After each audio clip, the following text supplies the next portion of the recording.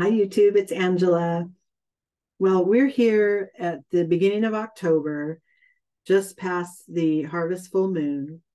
And I did a reading with the Monday morning Pause at the Well group. And it was all about release, release, autumn, let the leaves fall, let things go and to make space for what it is you're about to create. I can't seem to get away from that energy because every card I pulled here for us is the same. I'm taking this as a personal message from the universe, but I hope that it aligns with you as well. So the first card I got here is change. And the little note says, I understand that nothing can grow or evolve without movement. So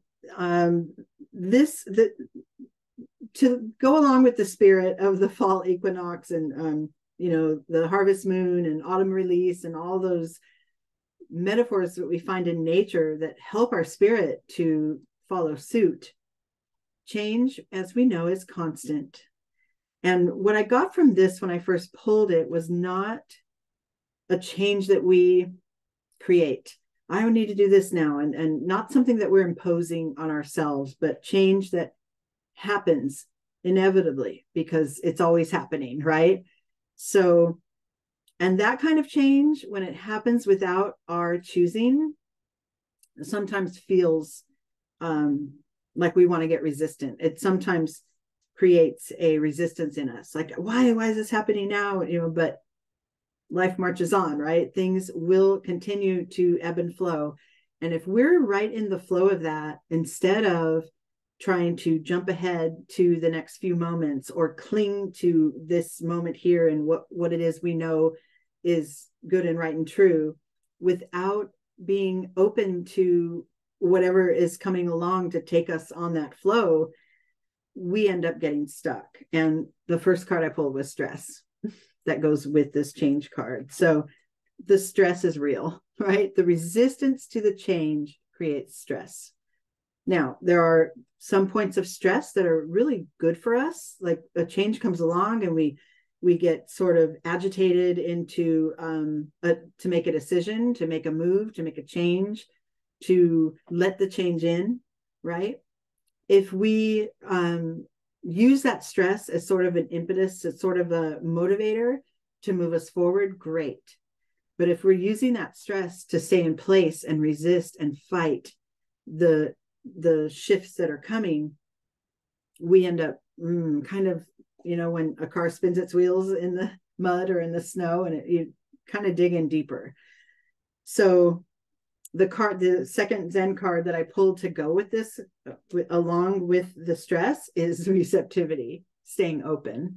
I just posted to our October Soul Challenge video, which is being more aware of openness in your life and being open to new ideas, new thoughts, new people, other possibilities for a situation besides the one that you've already decided in your mind, right? Which we do a lot.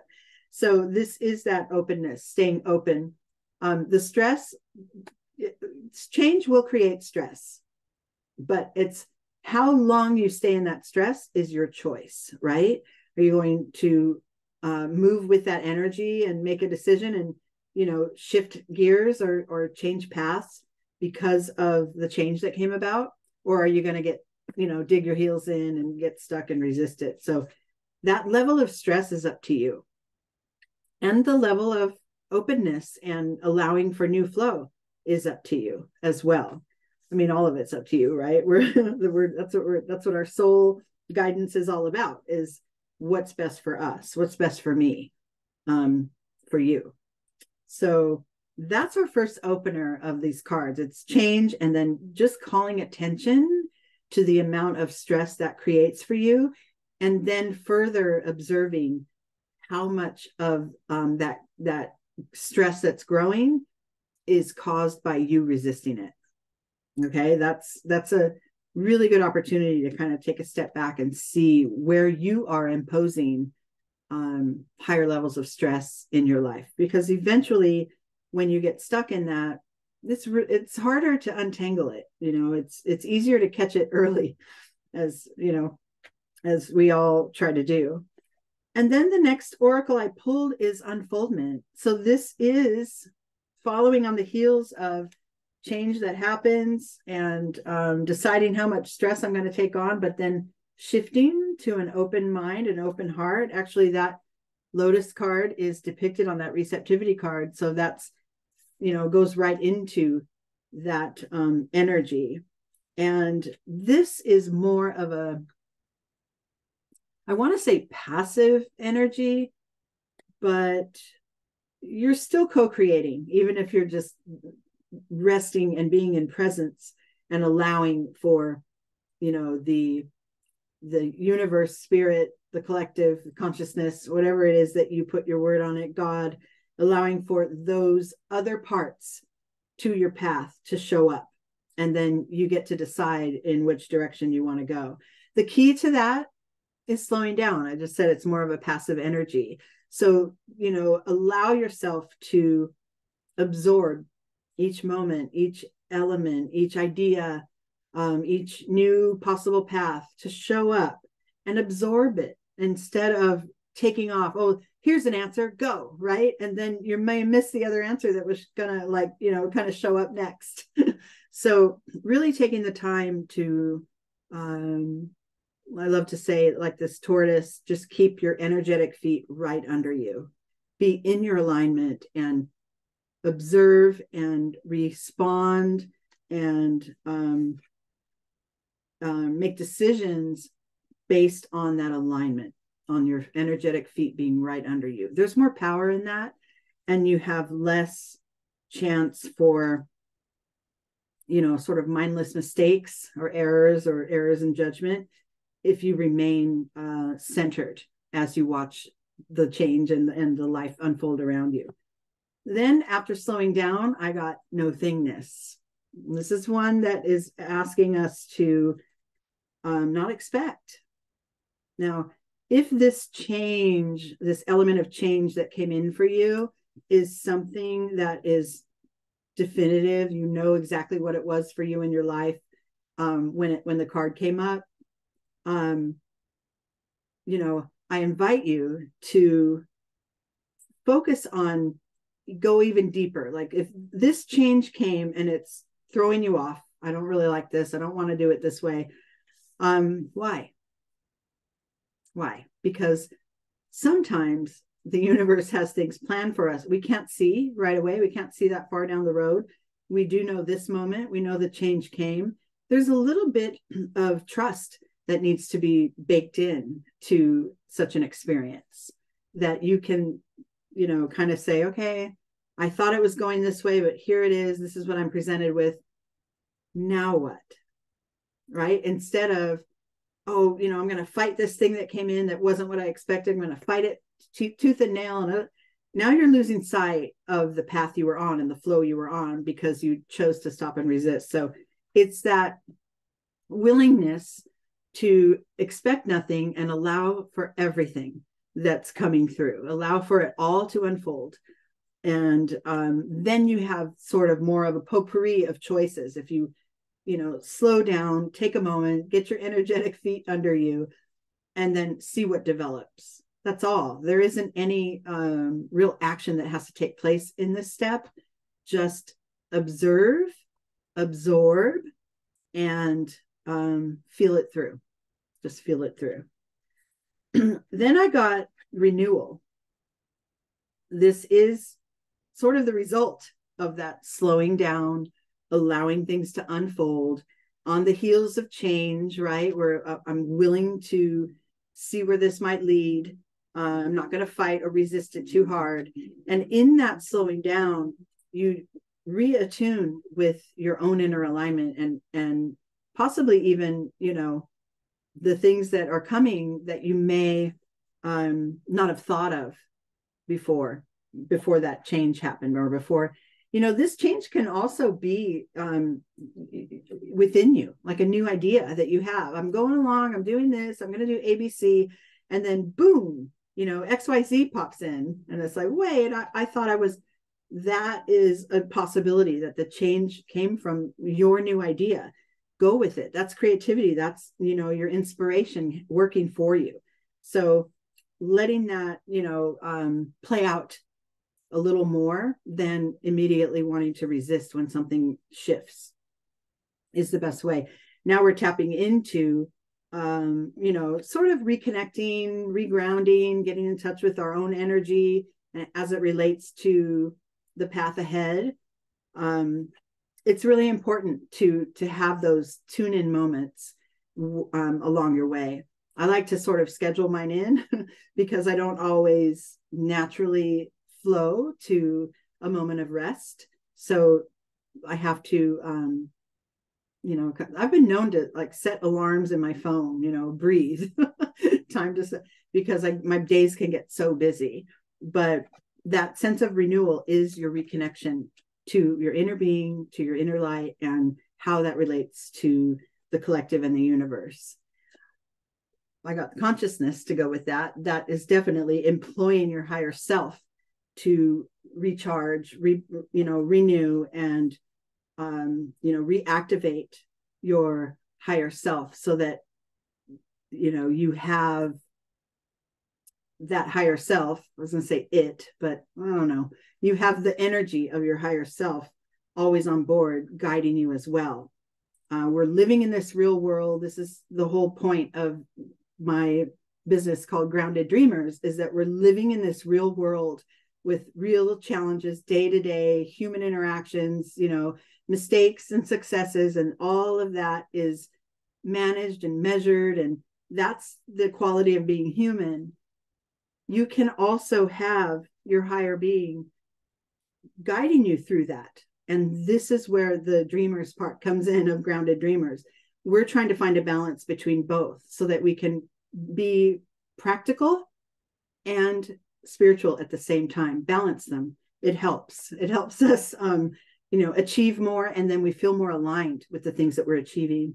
I also pulled awareness, so that time to take time to renew, to tap into your inner self will create a clearer picture. It will bring clarity most of the time, right? The veil is lifted. Now I see, right? This change came, I resisted it, I wasn't sure. I took the time to pause, allowed it to unfold, let the universe bring in all the elements that I may need to choose from and to assemble in order to move forward.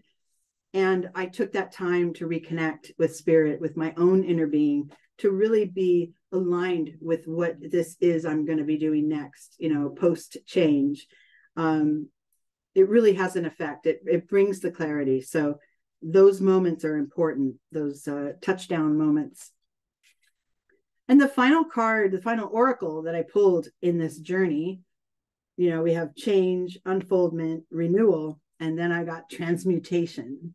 This is the phoenix rises, right? This is changing from one state to another, evolving, right? Feeling free again, feeling free from the limits that maybe the change had us perceiving that there were limits on our choices, but being able to rest with it, be with it, you know, tap into your inner being and what's right for you, you could really transform and shift things. You know, the change doesn't mean something's ending. It means you're processing for a new beginning, right? Think of it that way. We get real resistant to change. I get it. Trust me, we're creatures of habit. I love how things can be predicted and you know, 1, 2, 3, just keep happening, repeat and rinse. But there's no evolving in that, right? And we're here to do the work so that we can continue to evolve our soul.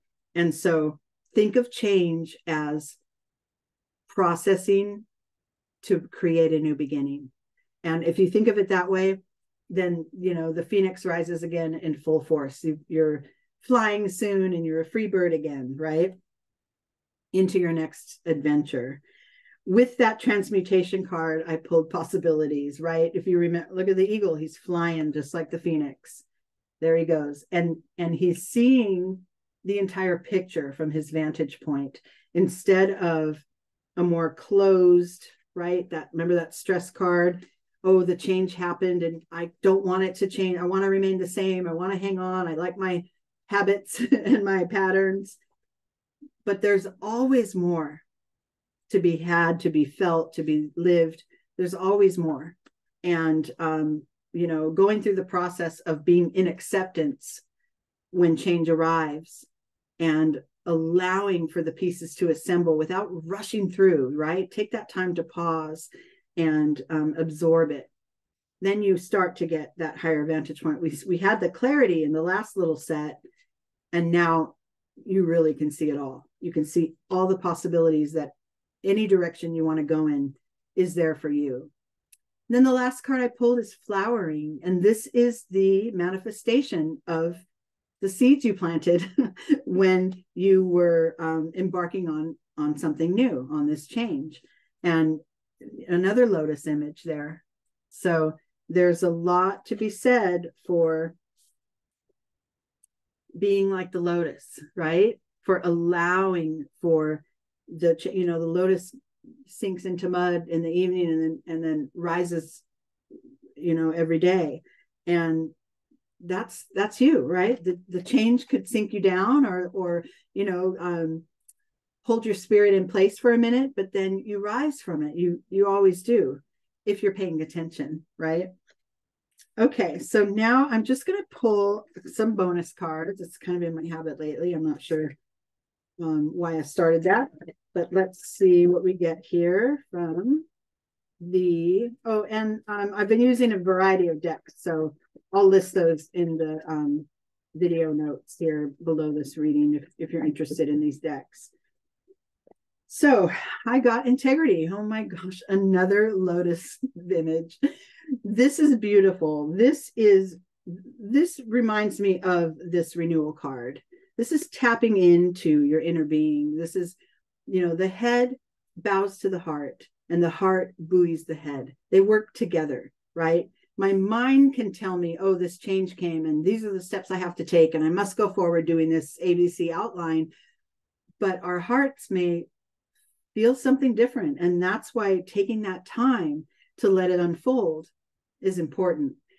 Once you get to the alignment you're seeking and incorporate, the change and the new possibilities all at once, now you're moving in alignment. Now you're going toward those things that mean the most to you and that feel like you should be going in that direction, not that you think, like I said, the head and the heart work together, but mostly it starts within. It starts with the heart. And then I'll pull a couple of Zen cards to go with that integrity card just to see. Woo, flying. They're flying. Just to see, if we can get a little more out of that integrity. So I like this. I got projections. This is being cautious of giving away your energy or putting your energy out or expectations out onto another when the real work is done within, right? So being mindful of when you flip to this, right? When you're feeling frustrated or feeling a little stressed, and then you look for an outside source or blame an outside person for the way you feel or their behavior or whatever. When within you, if you just call attention to when you do this, because we all do it, right? We all kind of snap judge or tell others, I need you to behave this way, or I'm not going to be happy, or whatever. We do it. We're all guilty of it. And just call attention to when that happens for you, when you do bring in that energy, and then pull it back in, bring it back into your center. I got aloneness with that. I love this because that is returning to your own presence. That is, aloneness.